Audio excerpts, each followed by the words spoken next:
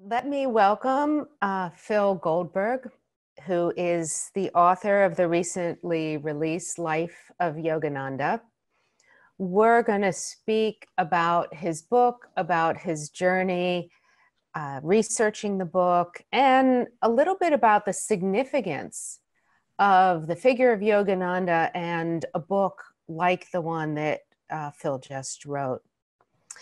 Phil, as he says, when he describes himself, he's been searching for our higher truths relentlessly since his youth, which brought him through a variety of circuitous academic pursuits to the work of Alan Watts, Aldous Huxley, and the study of Buddhism, Taoism, Hinduism, particularly with a focus on Vedanta and yoga. He certainly has the depth of background to write a book like this.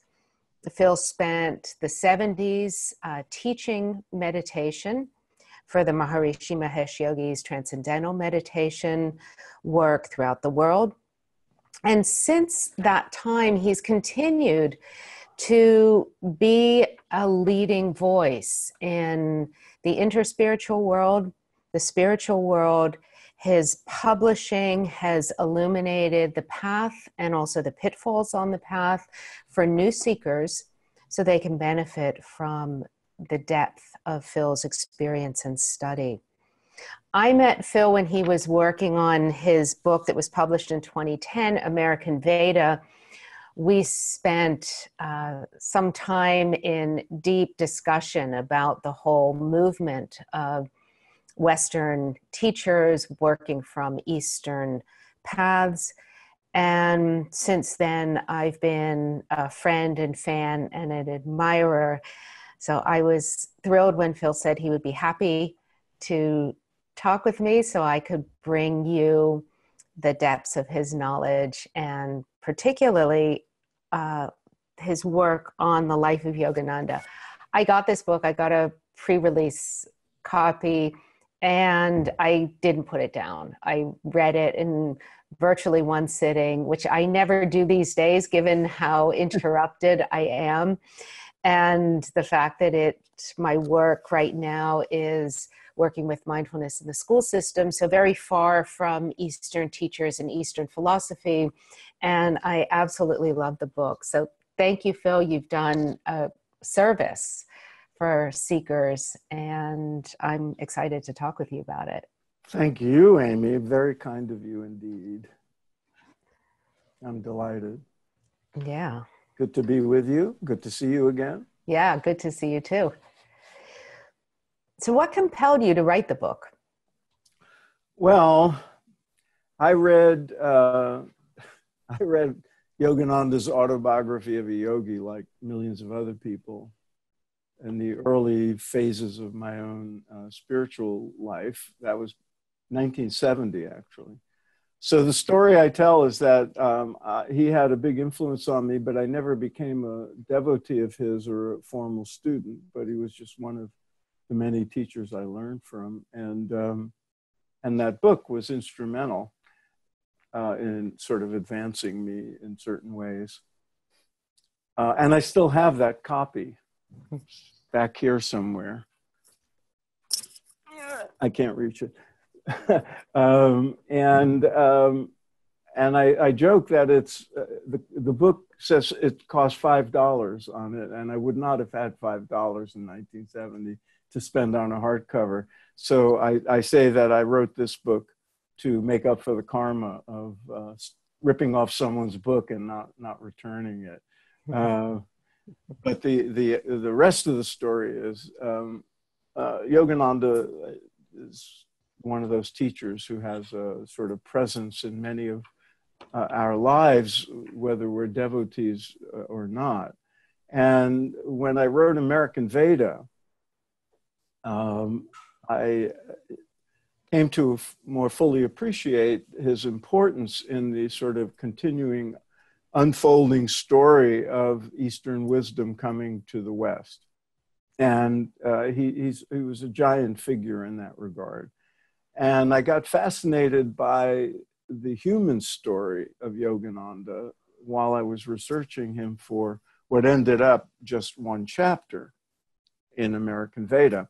And so after that book was published, I had, among many other thoughts of what I should do next was maybe a full-scale biography of Yogananda.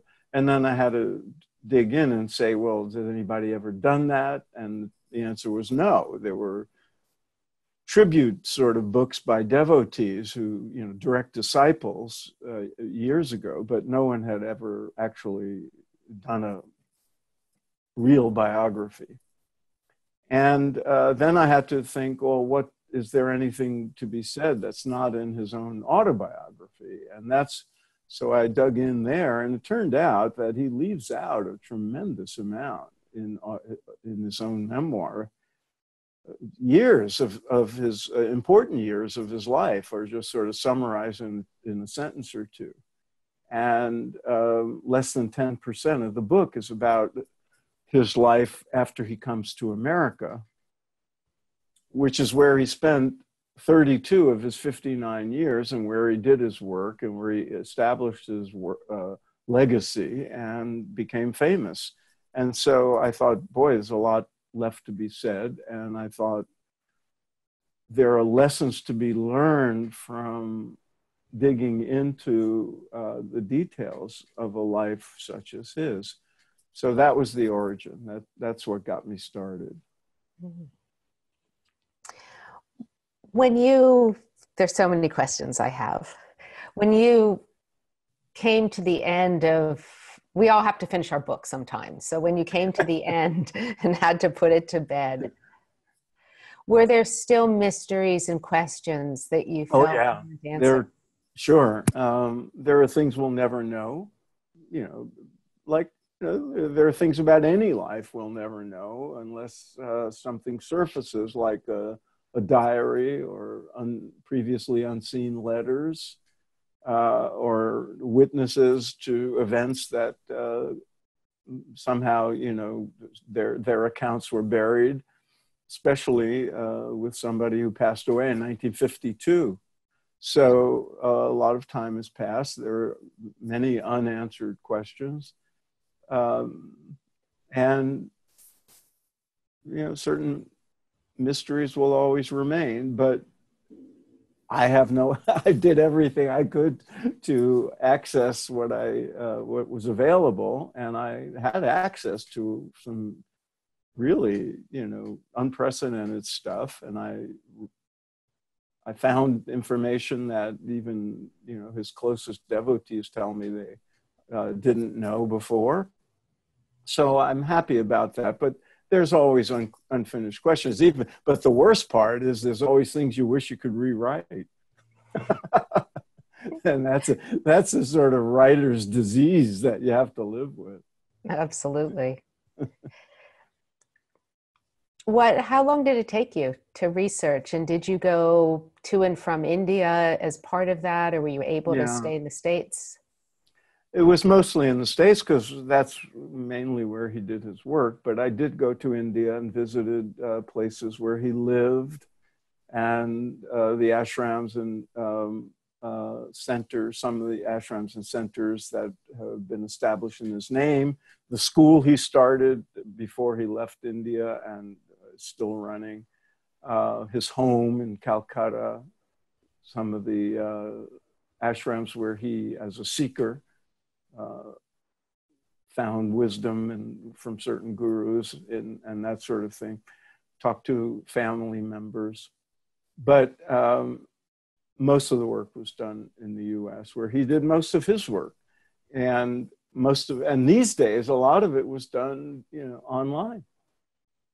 I had access to paper files, boxes and boxes of them.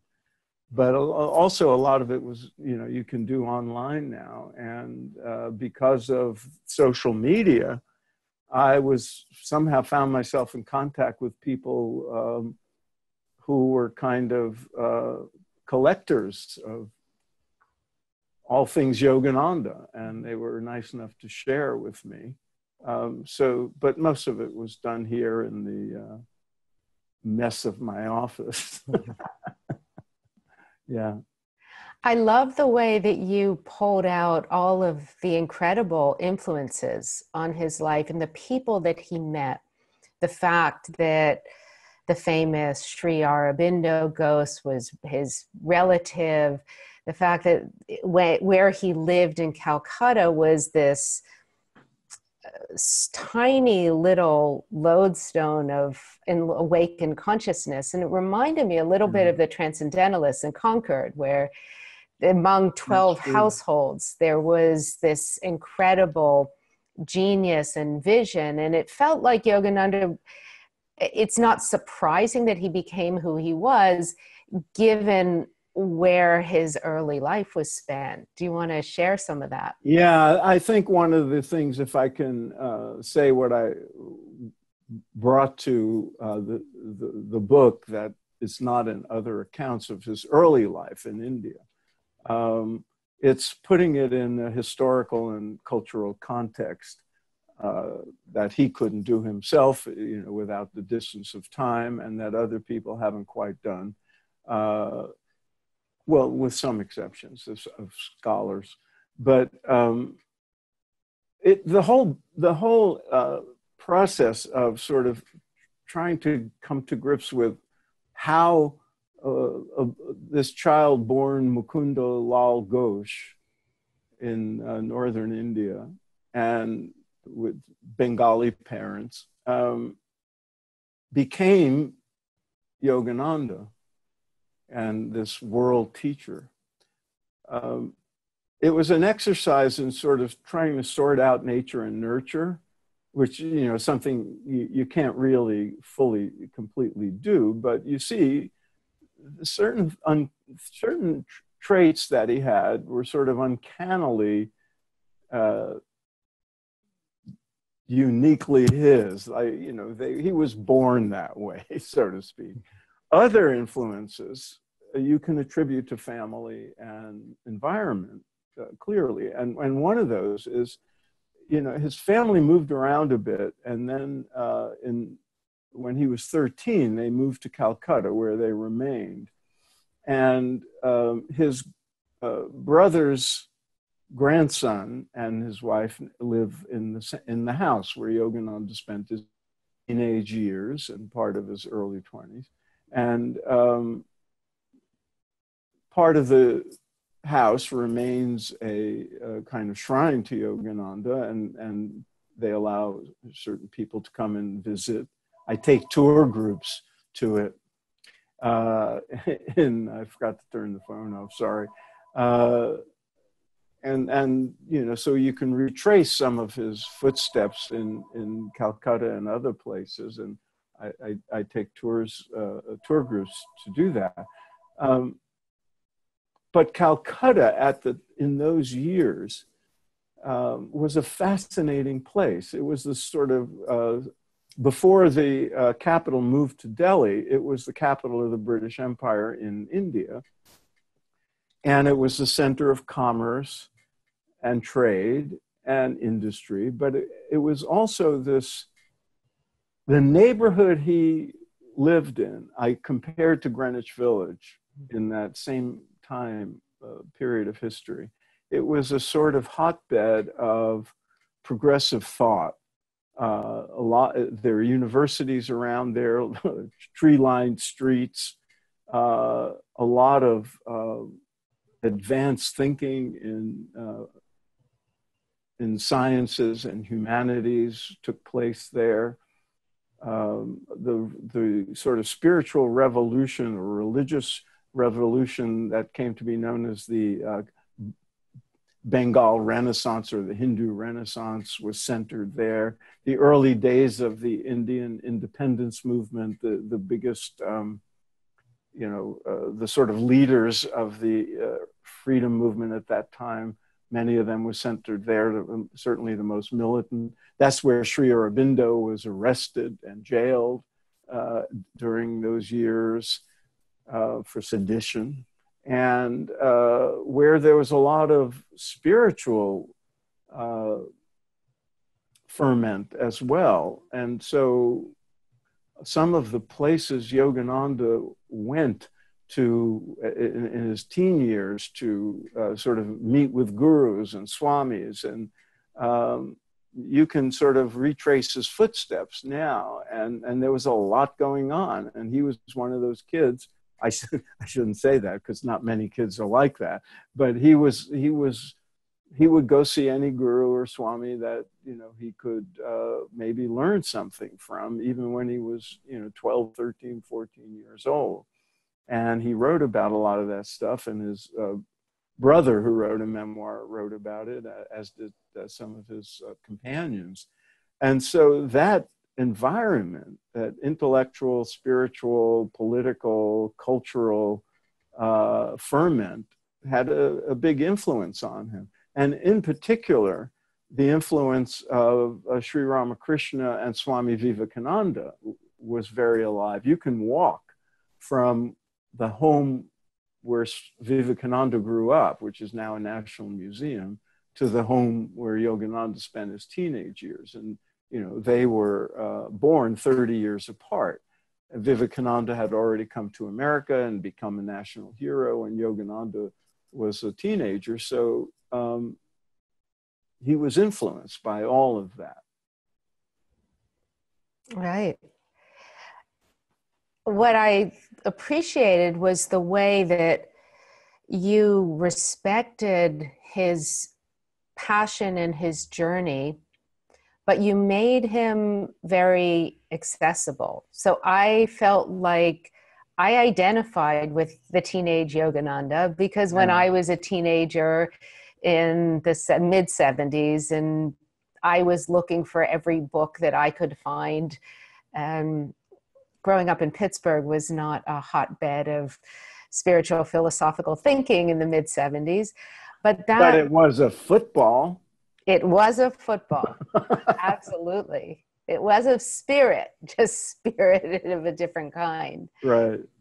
But that love of the seeking and wanting to meet people face to face that I felt came through your book was something that I really shared with Yogananda. And I found it very inspiring to feel that youngster pushing the edge, founding his own ashrams, teaching meditation to his friends. Who knew? But he was at 15. Exactly. Yeah. And being rebellious in the best kind of way, and defying convention, defying order, not for the sake of defiance, but because he was a teenager and he had passion, and he was propelled to find out and meditate all night and push the edges and rope his friends into it, and not take no or for an answer in terms of what was allowed or possible or permitted at his age. And that kind of spirit, I feel, is one that is necessary on the spiritual path if we're going to get anywhere significant. It's true, especially if your path is unconventional and does not comport with your family or your neighborhood or the tradition you're from. As well, in Yogananda's case, it was not a radical departure from the spiritual tradition of his family. His parents were very deeply spiritual people and were disciples of Lahiri Mahasya, who was the guru of Yogananda's guru, the guru he ultimately took on. But they nevertheless were not prepared for a son who was not particularly interested in school and the usual pursuits, and who had no intention of getting married. They arranged 3 marriages for him over the course of time, and he said no every time. He was offered plum jobs, by his well-connected father. He knew early on. He was one of those kids who was blessed with a vision of what they would be at an early age, and that turned out to be accurate. It's not like, I'm going to be a baseball player, and but you're not talented. It wasn't like that.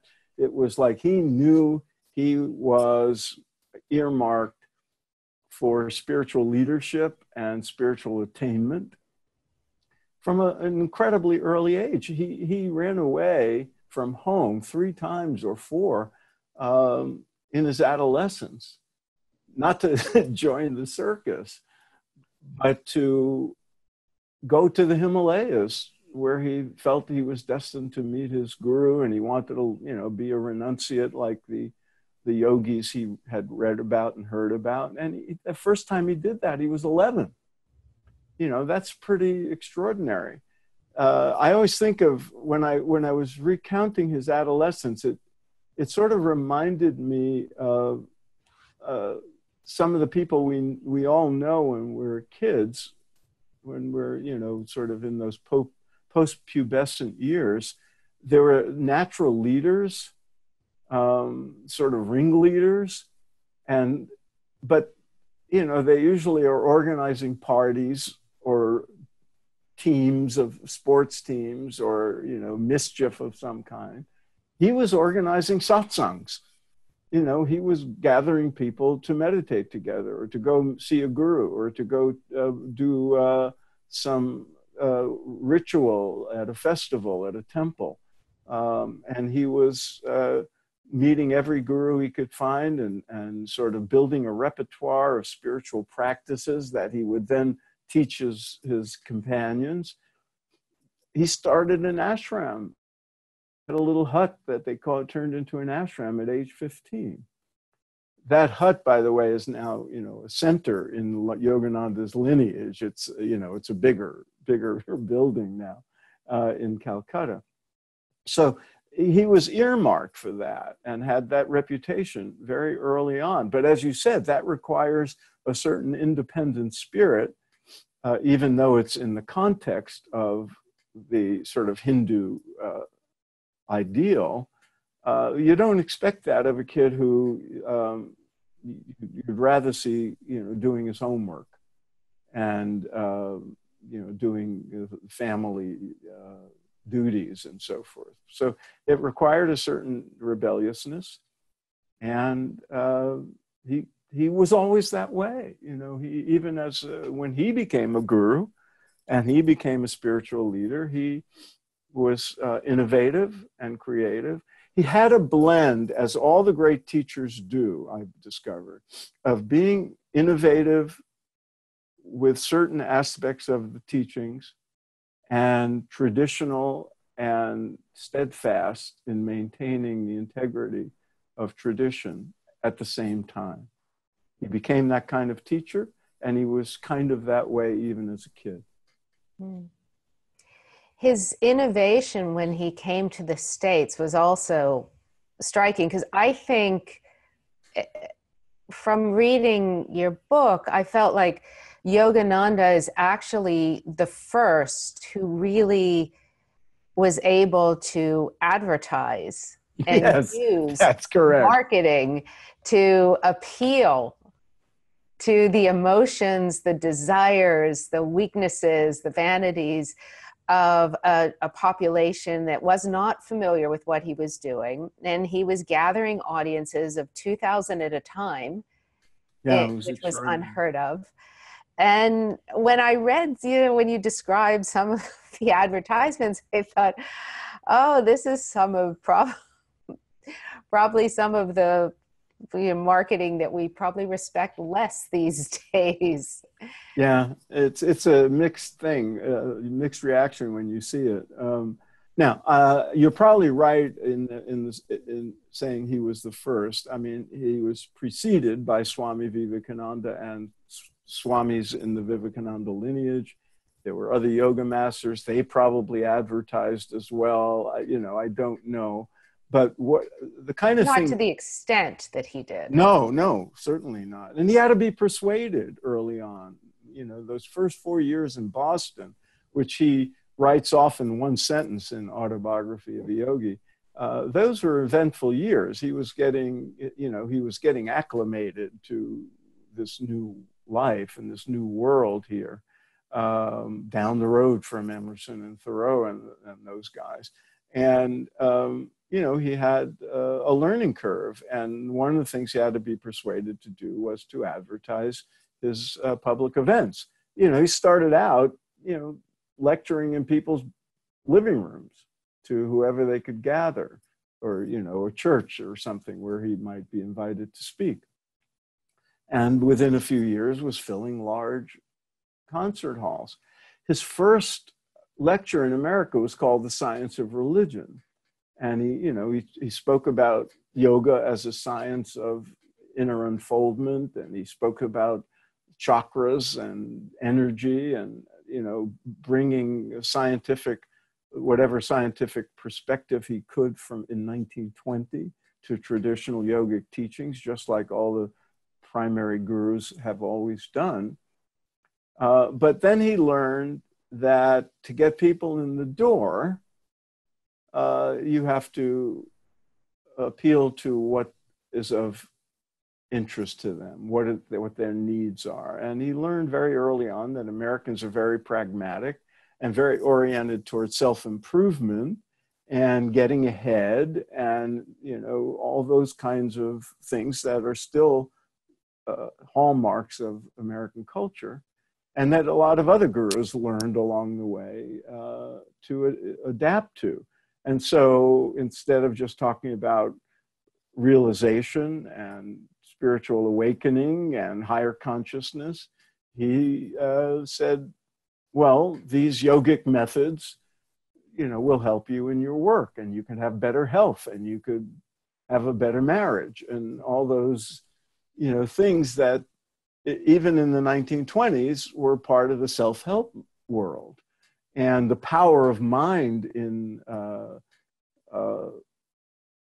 those pursuits was part of the New Thought movement and other kind of conventions that were developing at that time. And he learned. And that's part of the adaptation, because it's not a lie. These yogic methods can, in fact, have those practical results. But it was not that he sold out and kind of demeaned the traditional yoga, Kriya yoga that he was bringing from his lineage. He was just saying that you could, if you're looking for that, these methods will help you, but there's also more to it.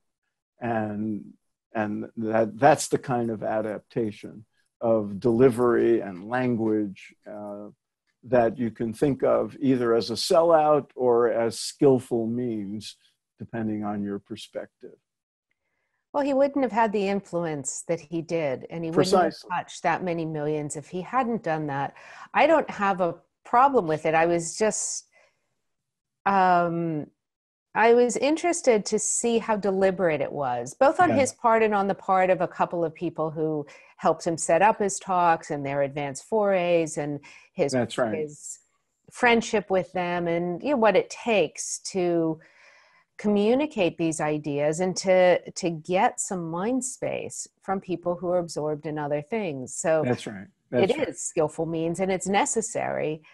The fact that he did it at such an early time, I found another aspect of his revolutionary character and also his mission. He was not bound by how things were done. He was bound by the call to communicate a higher possibility, a deeper happiness. Quite right. And he made those trade-offs consciously. He had demonstrations of mind powers, on stage. There was a bit of showbiz in him. And that didn't go over well with traditionalists. He, early on, put some of his teachings into a correspondence course. Now, that doesn't sound that strange to us now, but in the 1920s, the idea of clipping a coupon in a publication and putting it in the mail with a check and then getting something in return was a fairly new technology. Sears Roebuck catalog was revolutionary, for creating the mail order system that allowed people all over the country to buy goods that only, sort of people in New York and Boston had access to in stores. And so he adapted that technology to his spiritual teachings and would have people receive weekly or bi-weekly lessons that had a certain sequence to them. And some of the methods that were traditionally taught one-on-one, he put in writing. Now, that was a big deal at that time. Now, the equivalent might be an app or something. But traditional teachings in India are guru to student. And he had thousands of followers all spread out over, the continent. So how can you reach them? Well, let's try mail order. How can I can lecture to an auditorium full of people, but I can also go on radio and reach many more people. So he was open to the new technologies and new methods, but what he taught, the essential nature of what he taught, was deeply traditional at the same time. Do you feel that he deepened, he clearly deepened in his teaching ability, his efficacy, his ability to reach more people. And of course, he had many challenges over the time. Yes, he did. There was a lot of dissent at various points. Do you feel he also deepened spiritually? Because one of the things that people think is that these great teachers, they have their period of seeking, they have their period of awakening, which somehow also feels like some latent realization that comes to the forefront. Yeah. And then they're fully flowered, and then they grow as people, but their realization somehow seems more static. I'm wondering what your impression is. Even more, there are some people who feel Yogananda, and I'm sure their own guru, whoever that might be, was an avatar born realized, born what we think of as enlightened, and was here like a bodhisattva only to serve us. But the evidence is otherwise. In Yogananda's case, and one of the things that I really appreciated about him was in his letters and some of the things he would say to disciples, which they then recorded, were very deeply personal. They were about his own spiritual breakthroughs. And I had access to, well, a lot of his letters have been published, but I had access to some unpublished ones as well. And I was deeply moved to see essentially what we would think of as spiritual progress being recorded in his own words. Spiritual breakthroughs that he had in his 40s, maybe even early 50s. Well, he died at 52, but in those last 10, 15 years of his life. Letters from India, for example, he came here in 1920 at age 27 and lived in America all the rest of his life, with the exception of 16 months, where he spent 4 months in Europe and a year in India. And some of his letters from India back to his close disciples in the US recorded spiritual experiences that, if you're a student of these things, you recognize as consistent with the descriptions of certain stages of consciousness and of consciousness development as we know them to the best we can. And those occurred in his 40s and late 40s. And there were times when he would go into these deep states of what we would think of as samadhi for long periods of time. And after some of them, he'd say, well, I will always be this way inside now, and you won't know the difference in my outer appearance. I mean, these are indications, and some of the descriptions of what he was experiencing not just like in meditation or in an internal sense, but how he was, his perceptions of the world, of phenomenal experience. You see changes in that as well, leading to, you know, sort of, you could see breakthroughs in what people might think of as God consciousness or unitive states of consciousness. And from his descriptions, you would assume that he didn't have those states before, or maybe had glimpses of them, but they were less vivid or less permanent. So yes, he developed in his spiritual life, and as a human being on the planet, as a personality, you could see maturation as well. That was, to me, one of the great takeaways from the book, and very, in that sense, instructive for all of us. Did it inspire you to apply yourself or notice more in your own life and spiritual passion? Well, kind of. I do find myself occasionally saying, "Oh, Phil, remember what you learned about Yogananda." And for example, in addition to what we were just talking about, one of the things I think is a useful takeaway. Many of us get on a spiritual path and we think, well, we just stick to our practices, we evolve, and life will get easy. And it'll be pleasant all the time. And it'll only be love and sweetness. And we mistake the possibility of inner states of peace and bliss and contentment with outer conditions being conforming to what we would like to see. Yogananda is a good case study in the fact that that's not necessarily the case. His life was not easy in that sense. He had a lot of joy and a lot of love and a lot of just sort of human happiness. He was capable of fun and play and enjoyment in the human experience that we all share. But he also had hardships, and he had challenges, and he had real difficulties. He had opposition. He had people trying to bring him down.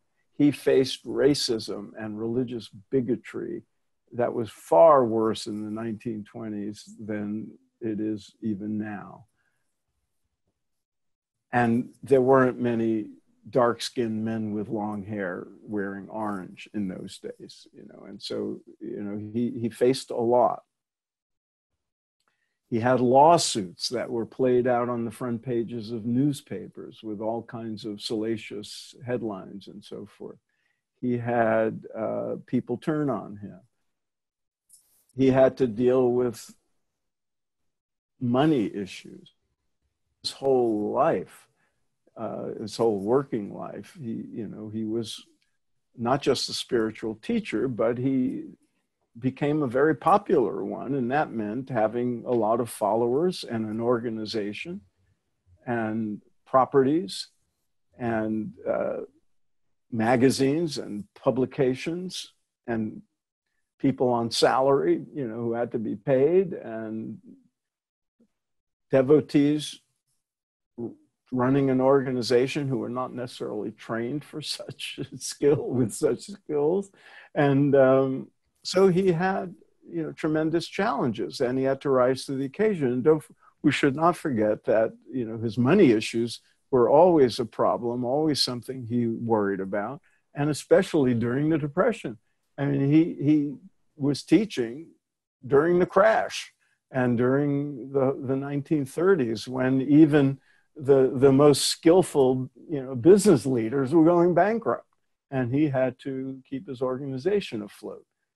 So he had to deal with stuff.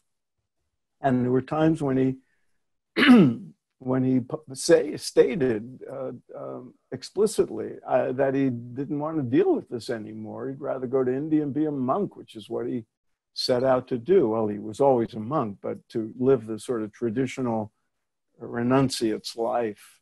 There are some tender moments when he's writing from India, and he writes about getting together and meeting with sadhus, at a festival or on the Ganges, and saying he just wishes he could be like with them again and join them and not have to deal with all this worldly stuff. But he had a mission, and he stuck it out, and he persisted, and he dealt with the human trials and tribulations, and cultivated his inner life to respond to that. And I think that's an important takeaway for all of us when stuff happens. It happens to people like him too. Right. And he lived through some very challenging historical periods as well. He lived through Indian independence and the struggle for that. He lived through World War, and he was teaching. The teachings that we read from him seem somewhat divorced from anything located in time.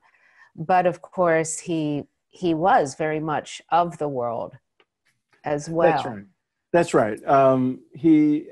That was a really nice thing to discover.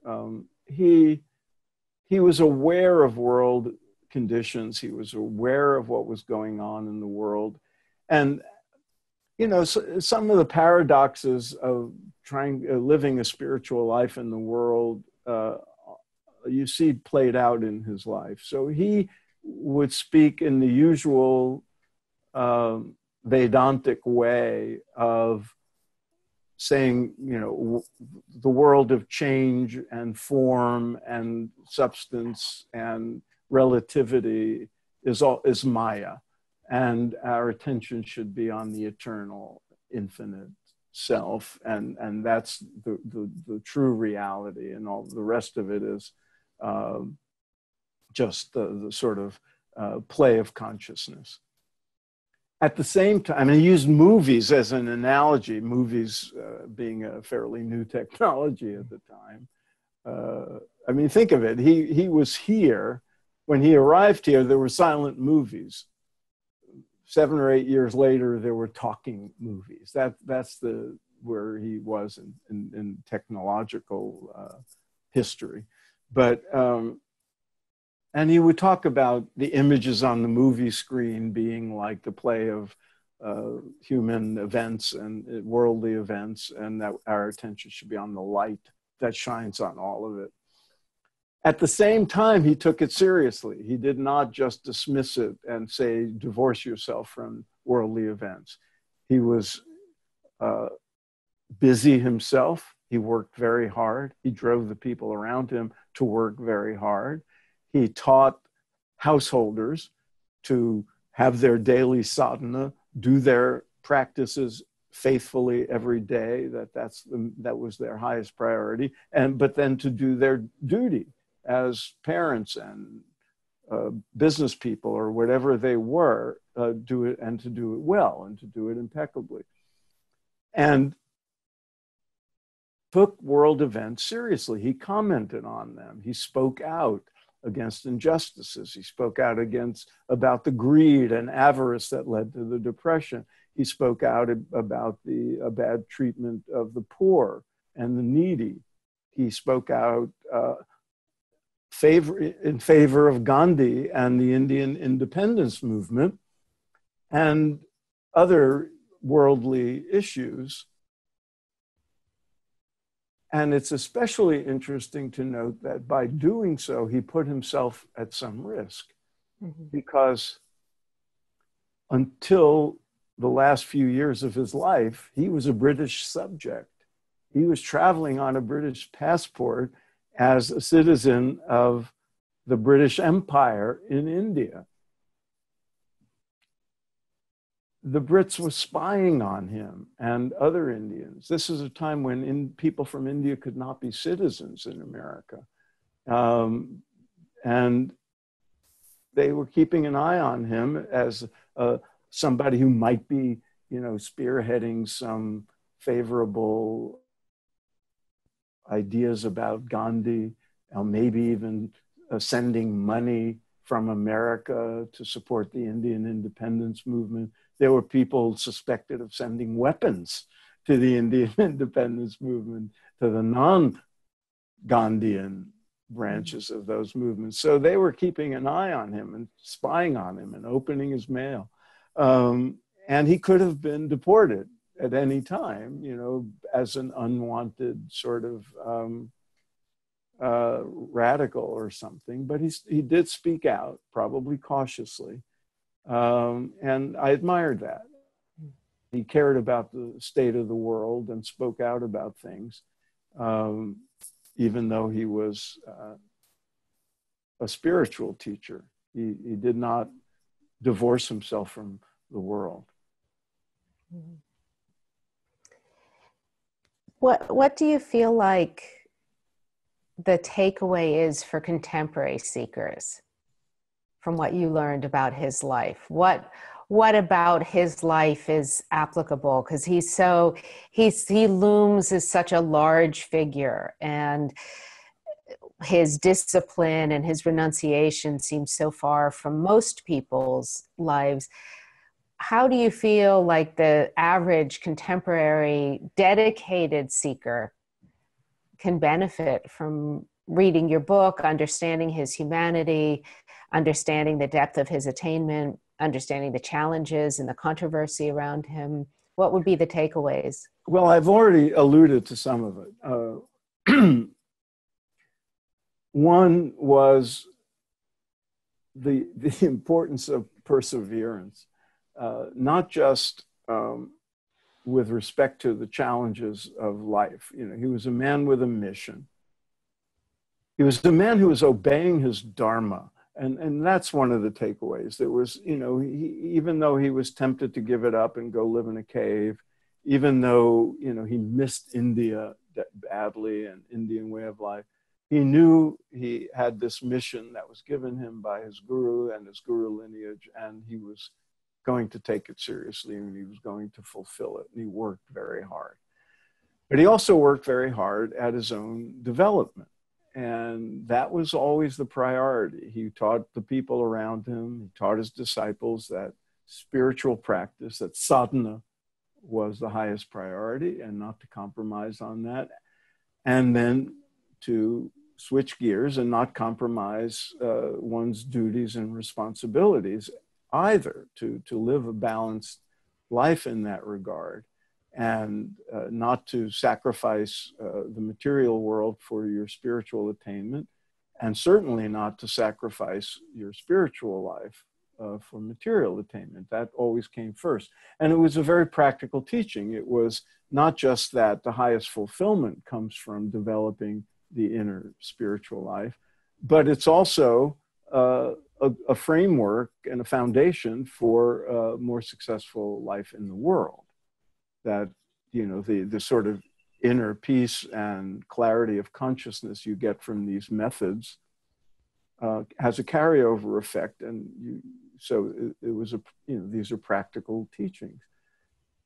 There's that, the importance of knowing and following one's own dharma, and the importance of regular sadhana, and what I alluded to earlier, that not to have unrealistic expectations about life in the material world. There's a passage in the Gita that always appealed to me when I was in the early stages of my seeking, and it's about how the yogi, the developed person, has equanimity in loss and gain, and victory and defeat, and pleasure and pain.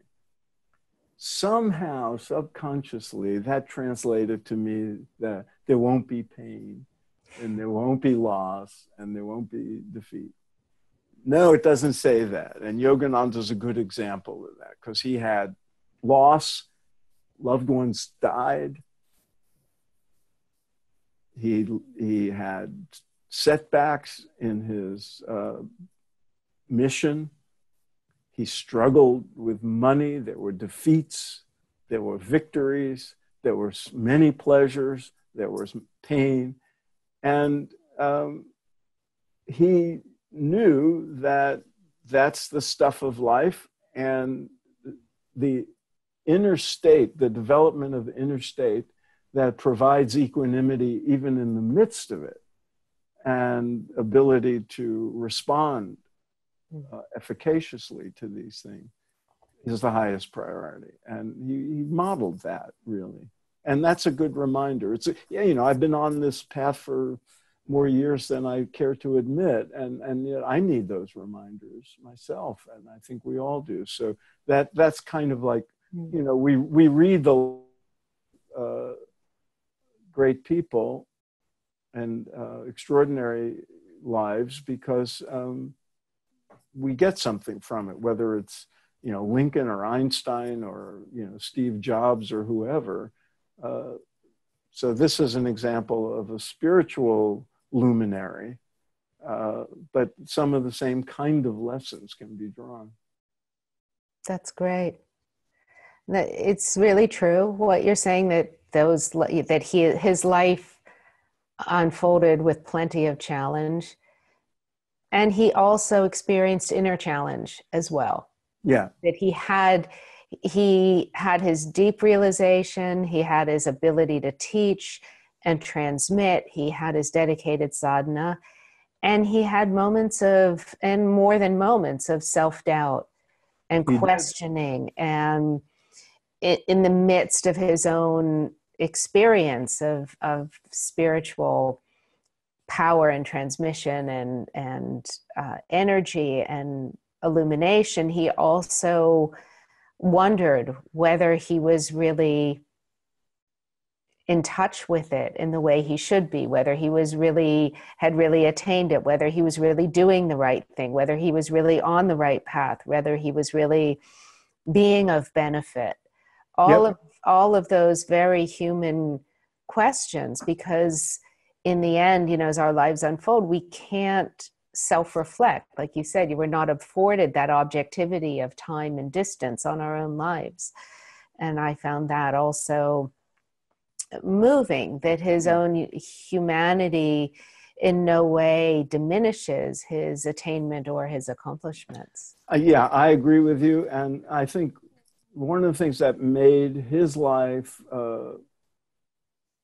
interesting and absorbing to study and write about, and that makes it an important life for all of us to know about, is that unlike many gurus, he was rather open about his personal life and his feelings and his emotions, and you don't get that from a lot of spiritual teachers. People, especially people with big followings, but he was an emotional guy in many ways, and he laughed big, and he enjoyed, and he also got angry, and he was upset with people, and showed that, at least in letters to certain people. If not, we won't know how open he was about those things, when he was in public. But I think the fact that we have somebody we can assume was an exemplar of higher consciousness and realization, who at the same time was very human, who was a renunciate and a monk, but at the same time, engaged with the world. There's a certain role model quality to studying his life that I think we can all benefit from. Great. Thank you, Phil. So this is the book, The Life of Yogananda.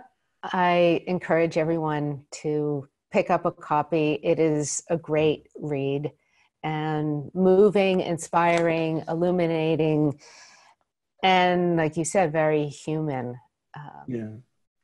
So thank you for doing all that work. It really is a gift and a companion to the far out stories in his autobiography, by no means covering the same territory. And I can't wait for what you're going to write next. Well, thank you, Amy. Thanks for having me on the show. Thanks for the kind words, and stay in touch. All right.